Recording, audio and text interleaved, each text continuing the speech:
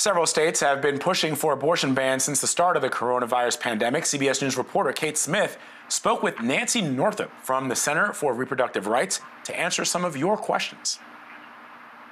8 lawsuits had to be filed because there was uncertainty about whether there would be abortion access in those states, or in some cases, as in Texas, it really did shut down altogether for much of 3 weeks. So it was very difficult for patients and providers to know what the legal situation was. And if I'm not mistaken, ever since abortion was legalized in 1973 with Roe v. Wade, you've never seen a state just completely halt abortion services. Is that right? Yeah, we have never had the situation that we have had now with the coronavirus crisis, where states, and Texas was the leading example, just absolutely said you can't have access to abortion care in our state. Well, one thing I've noticed about this list of states that we've gone over, and there's a few more that I want to touch on, is that these are states that have historically passed restrictions that have made access to abortion more difficult. That's right. Every state that is pushing and trying to shut down abortion care during the coronavirus crisis has had a long agenda of trying to do this. No other state, except those that have always tried to restrict abortion access, are doing this. You look to other states, and they are letting abortion care go forward. They understand its essential services. And these are states like New York that are at the heart of the crisis. And then you also look at, what are the medical experts saying? The American Medical Association has said these are not good policies. Abortion is essential health care. These are not addressing the coronavirus crisis.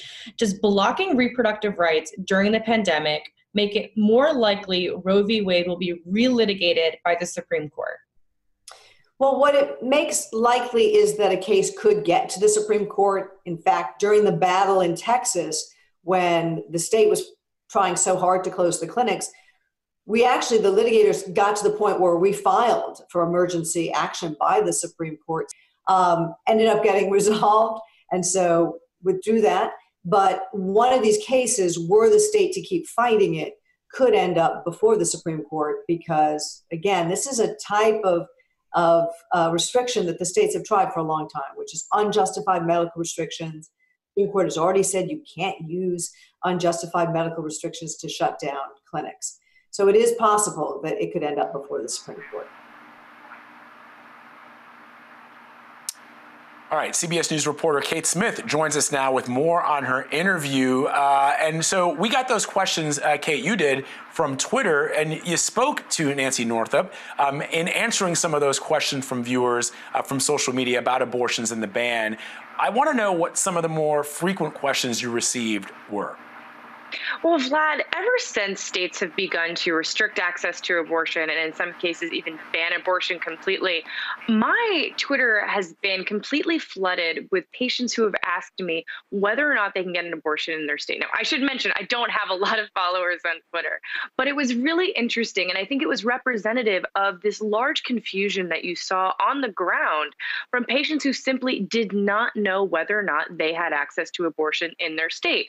And that's why I reached out to Nancy Northup. She's the CEO and president of the Center for Reproductive Rights, to try to answer some of those questions and figure out for those patients on the ground, removing abortion from, talking about politics, whether or not this medical service is still available in these states.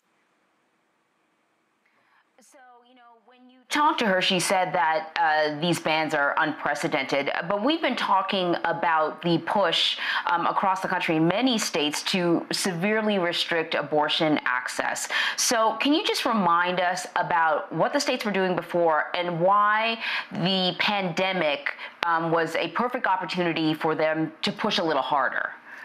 I'm so glad you asked that, Anne-Marie, because what happened, in the past month is so different than all of the other abortion restrictions that you and I often talk about on CBSN. So what actually happened in the past month is they were able to successfully completely shut down abortion care.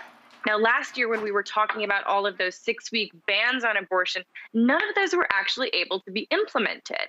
So what you instead saw was just a legal battle that would continue, and ideally for those state officials, go all the way to the Supreme Court.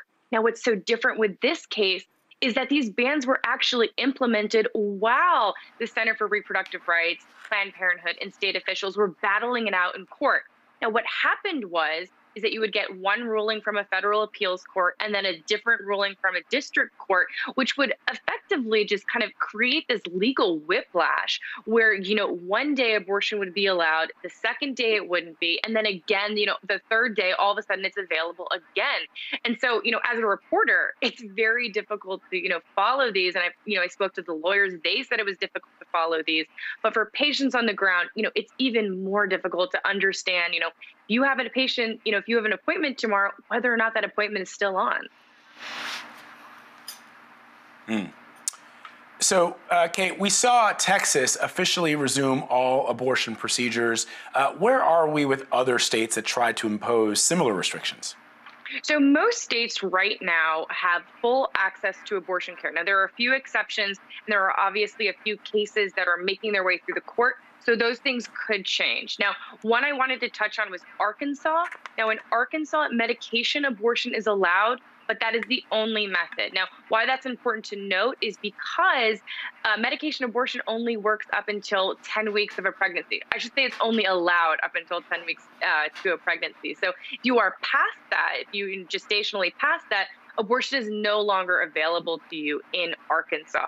Now, like you mentioned, Texas, now abortion is fully allowed. However, lawyers are a little bit wary that that might change soon, depending on how the AG's office interprets the new executive order.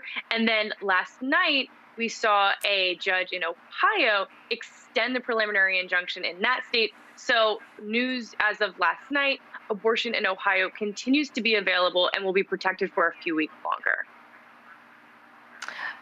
So then do we think that perhaps what's happened in Texas may have an impact on what's happening in other states and we could see restrictions and bans dropped?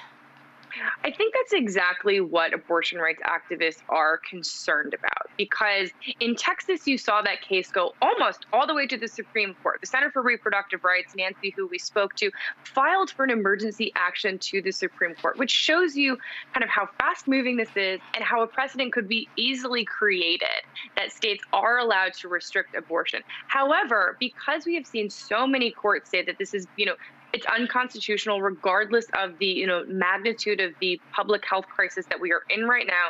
You cannot curtail certain constitutional amendments. So what we're seeing is mostly courts do agree with Planned Parenthood, Center for Reproductive Rights, that you can't do this. However, there still are a few threads that we need to watch out for, because if those are upheld by some federal appeals courts, which have largely been successful for those states who are looking to ban abortion, you could see a precedent created such that states are allowed to temporarily restrict abortion access during public health crises like the one we're in today. All right, Kate, thank you very much. Thanks for having me.